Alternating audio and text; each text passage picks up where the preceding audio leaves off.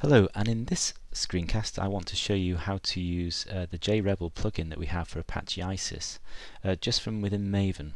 So I'm working with our simple application, the application that's generated from the simple archetype, and so here's our code.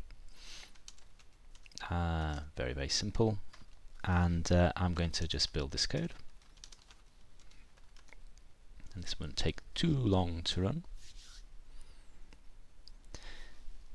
Now, the idea of this is we want to be able to create a fairly tight turnaround without having to redeploy the application all the time. So this is building the application one-off. Obviously this would take too long for our sort of cycle. That took 17 seconds. But the next thing to do is to run our application. So I've got the command to run. This is from the web app module, and I'm running ant run in a certain profile, and I'm passing a couple of arguments, which is the location of the JRebel jar. I just happen to have a copy that's in an IntelliJ installation, and also the Isis JRebel plugin that I've written that's up on GitHub that you can download and build yourself. So I'm just going to paste that in, and then this is going to be running up the application. This is a one class application, so very straightforward, and so it's not going to take very long to start up. But even so, there we are. Let's just check it out. So we have install some fixtures, and we have a couple of very simple objects there. So now the point is I want to now make changes to this code without, and then pick up those changes without having to do the full build and redeploy. So let's keep it old school. Here's the simple object class loaded in Vi, and what I've prepared here is I've got an additional property that you can see I've commented out. So let's comment that in. Let's go from there down to there. Substitute.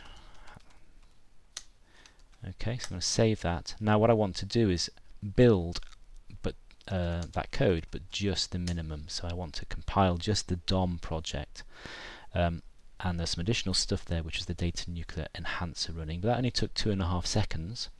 And so without me doing any further work, I should now be able to pick up the changes. And what I'm realizing as I demo this is I'm going to see a stack trace here potentially first time round.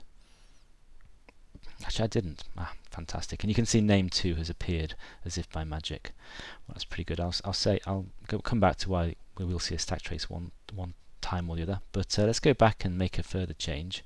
So let's change globally name 2 to name 3, and we'll save that. Let's recompile just the DOM project, in other words that class, and enhance it. And we will then looking for name 2 to change to name 3, and it did. You can just about see that there. Okay, I did just mention that sometimes you can see a stack trace. Let me just say why we didn't and why we will. If I'm on the object that's being changed, then the framework is able to pick up the change to the meta model just in time. But if we were to, well, let me show you. Let me make the change. So let's go and change name 3 to name 4, and let's again do the compile. Again 2 seconds. Now if I, instead of refreshing the page, do a list all, you can see we get an exception, because if you go through you can see things are out of whack. It can't find name 4 because that's the thing we just added in, but it's a temporary thing. If I were just to go back and then do a list all again, then you can see we're all back and working. So I don't think that's too big a glitch. I can live with that myself. It is after all a development tool, and the point is to keep the cycle running. So there we are. That's how you can use the JRebel plugin from within Maven. Okay, hope that was helpful, and see you soon.